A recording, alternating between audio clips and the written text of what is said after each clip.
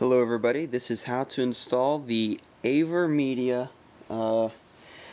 internal capture card thing and be able to capture PS3 gameplay, yes, PS3, with HDMI, okay, HDMI, not component or composite, okay, not that, HDMI, okay.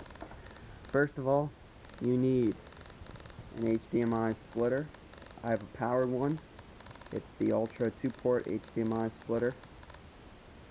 It is powered. There's your two outputs, and there's your input. Okay. You need 3 HDMI cables. I'm only showing you one, but you do need 3.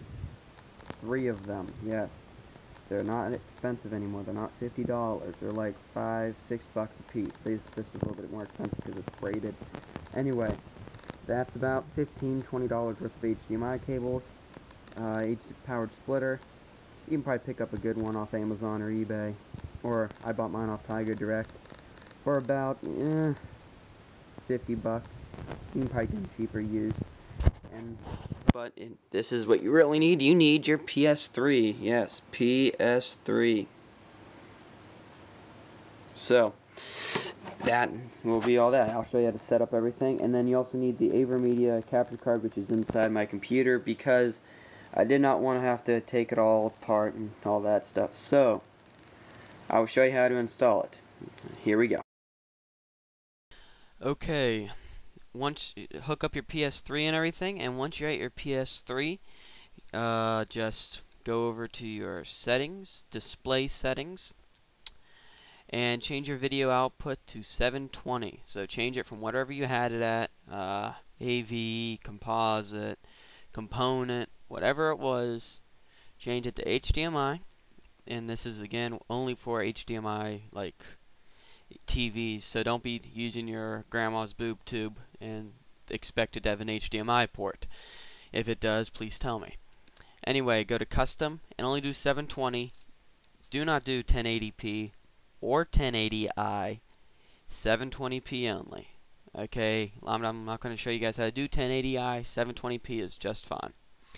Just go over and set your audio also to HDMI. Okay, and you can change it to whatever you want. You can, if I'd go manual, I would just select it all, because some games capture at higher than 2 channel, and since you're running HDMI, it can capture Dolby, and then you can, if you use Sony Vegas, you can render it with Dolby settings, since Fraps and all that records Dolby, also multi-channel and all that. So yes, there you go. Now you are done with your PS3 for right now, so just accept that and just turn your PS3 off, and then we will have to install the Avermedia Card into your computer and continue on. Okay.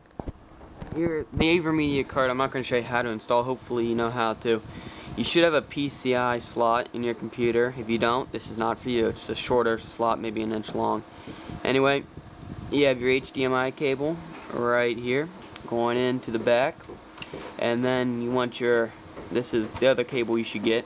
Okay, it's got all these little funky component, composite, S-video, all that stuff, so don't worry about that. So it looks like there's 2 HDMI ports. The one on the right, once the computer is installed like basically upside down, it's right there. So the slot, the little silver thing above my graphics card. Again, so we got our HDMI port, or HDMI ports on the right. Run your HDMI cable all the way down to the splitter that I showed you guys earlier. And you have you got 2 HDMI cables right here. One is running from your Aver to here, and the other one is running from here to your TV or monitor, however you're playing, up to right here. So running all the way back down, and then from this one is running to the back of my PS3 right there. And so that's that. You got your HDMI then splitter plugged in from PS3 to it, commit, it splits off, one to your Avermedia and the other one to the monitor. Okay, now here's what you have to do for Avermedia on the computer. Okay, once you have this on your computer and your Avermedia is installed, and you have your splitter hooked up and your PS3 HDMI from PS3 to splitter, and then it splits off the two, one to your computer and one to your monitor or TV that you play on. You now need to download the Avermedia Darkcrystal HD Capture Pro Avermedia Center thing, the version 1.75 under the APN driver. I'll put a link in the description. Oh, sorry. And we want that one because it supports HDCP, and as we all know, PS3 has HDCP, which protects it from being recorded via HDMI. Thank you, Avermedia, for doing this for us.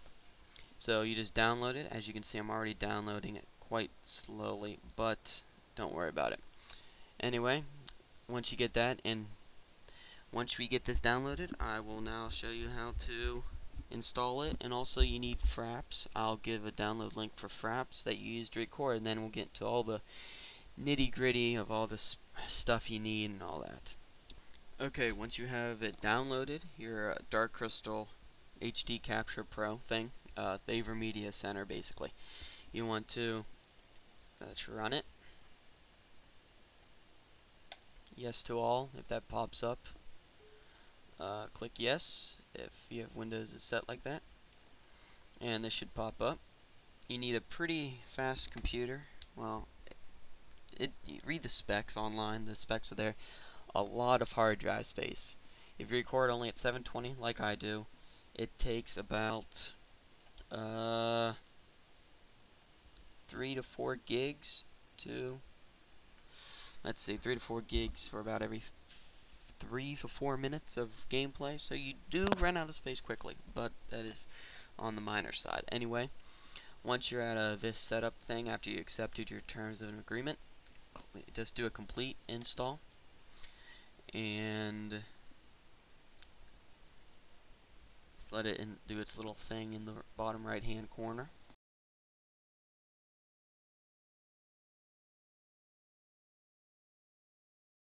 Okay, you don't need to view the README file. I think you guys are smart enough.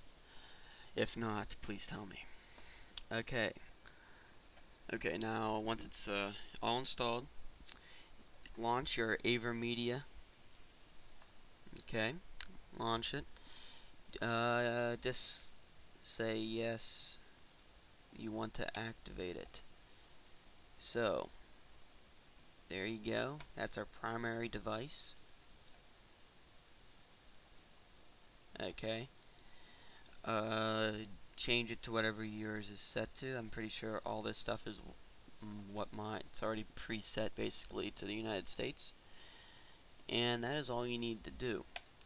Not too much to, but there's one other thing. Go to your settings, go to TV, go to configure HD input source, configure recording, now click edit, and change your video size to 1280. Now you can save that.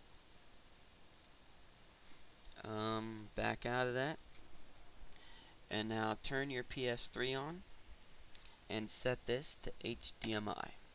Set the thing, and there you go, right there. It's working for me, but you cannot record with Avermedia software. Look, that is what happens. Okay, well, here's how you can record. Okay, well, to record, you need to exit out of Avermedia completely, so there's nothing there. Download and install Fraps. I'm not going to show you to do that because it is quite simple. Just launch Fraps, and go to Movies, and set your thing whatever you want. It doesn't have to be F7, it could be whatever you need it to be. Set it to record Windows 7 sound. So just click Windows 7 sound. Hide the mouse and cursor in the video. That's pretty well evident, so in case you forget to leave your mouse over on the screen, it'll show. set it to record multi-channel, so you can record in 5.1 channel. It's kind of nice. And set it to 30 frames, just so then it doesn't drop unless you're doing a lot of stuff on your hard drive, and then it'll drop frames badly. And then set it to wherever you want it set. I have it set to the public, so then other people can access my raw footage and all that. So that is all you need to do. So just minimize that, and now relaunch Avermedia, and just click the TV, and there you go. You might be able to see it says it's at 60, but when you record it goes down to 30, and now you can record.